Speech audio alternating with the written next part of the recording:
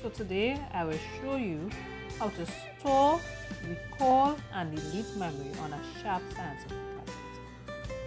So first, put on the calculator by pressing the on button. Then input whatever you would like to store in memory. I have inputted 0.0000001258. Then to store, press the M+ button. Ensure that you see an M to the top right of the screen. To recall memory, press the RCL button, then M+. So again, I'll show you how to recall memory. Press the RCL button, then M+.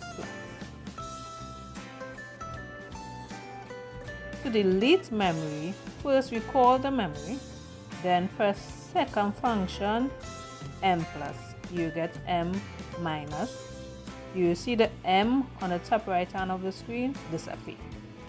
So that's how you'll know for sure your memory has been deleted.